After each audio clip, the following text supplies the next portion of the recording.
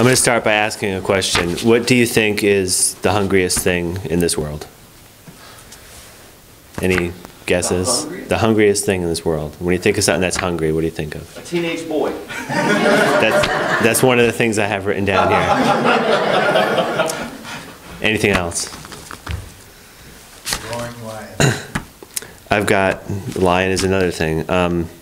Maybe you've seen a television show with a shark attacking something. You might think that's something that's really hungry, or a lion chasing something down.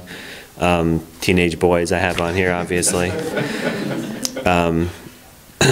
We've all seen pictures of children in third world countries starving. You might think they're the hungriest thing in this world. I think the Bible teaches us that the most hungry and thirsty thing in this world is our souls.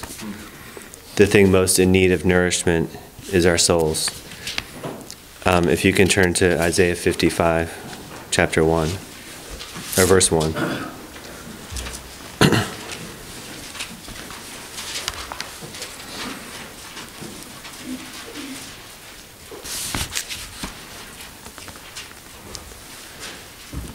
And I'm going to read verse 1 through 3.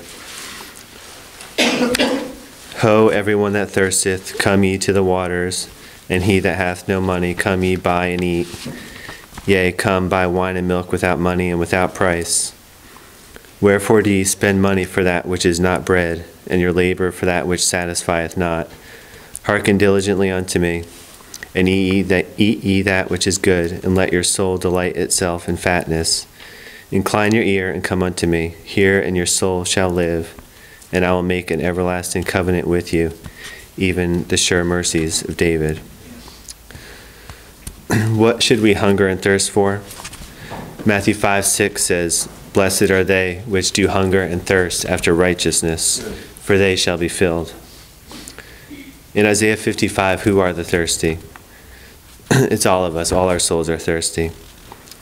Verse 1 says, Come 3 times. Come ye to the waters, and he that hath no money, come ye buy and eat. Yea, come, buy wine and milk without price. Where are we to come? It says we're to come to the waters. We know that the source of living water is Christ. If you can turn to John 4:14.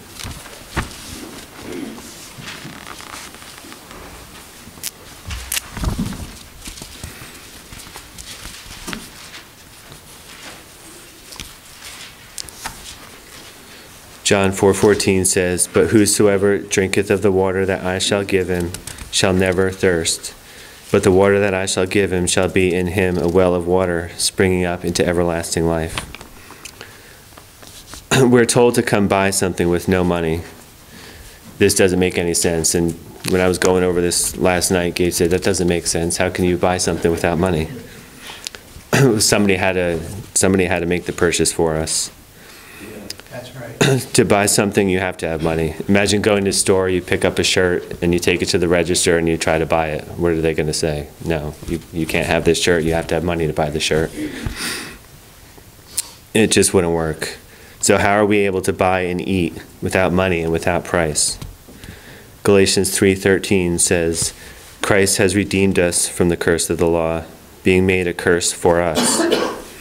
This may be a bad example, but someone has gone into the store before us and already bought the shirt and paid for it. Jesus paid it all for us. Verse 2 talks about how we're wasting our lives living for ourselves and not for what truly satisfies. Verse 2 in Isaiah 55 says, Wherefore do ye spend money for that which is not bread, and your labor for that which satisfieth not? Hearken diligently unto me, and eat ye that which is good, and let your soul delight itself in fatness. Think of the prodigal son. He got all his money and he spent it on what he thought was going to bring him pleasure. It didn't. In the end, he was miserable. We've all thought at one time that our sin was going to satisfy us. There's nothing in this world, there never was anything, and there will never be anything that will satisfy us other than Christ. His living water is the only thing that can meet our needs. Imagine you're running a long race and it's 90 degrees out. It's the first time you've run a race and you didn't bring a water bottle, you don't have anything to drink. About 5 miles in, you're sweating profusely, your mouth is dry, and all you can think of is you need something to drink. Finally, about 5 minutes later, you see that there's an aid station. There's a table full of cups of free water, Gatorade, and anything else you can think of to satisfy your thirst.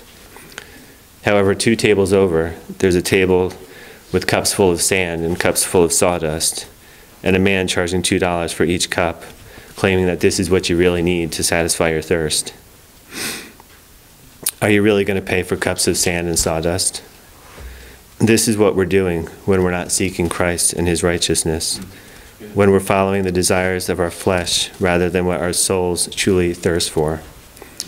No, we're not going to go and buy cups of sawdust. We're going to get the free cups of water and the free cups of Gatorade and drink them down as fast as we can.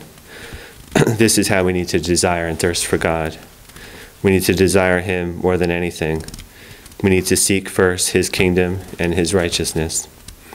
We need to drink from the spring that gives eternal life. We need to stop working for the sand and the sawdust that this world gives us, that doesn't satisfy. If you can turn to Matthew chapter 6, verse 19.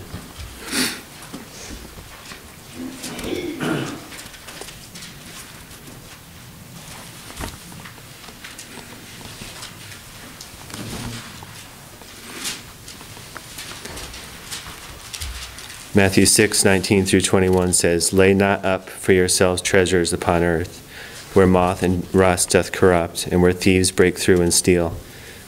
But lay up for yourselves treasures in heaven, where neither moth nor rust doth corrupt, and where thieves do not break through nor steal. For where your treasure is, there will your heart be also." We can't live physically without eating and drinking water. And even more importantly, we can't live spiritually without the living water and the bread of life.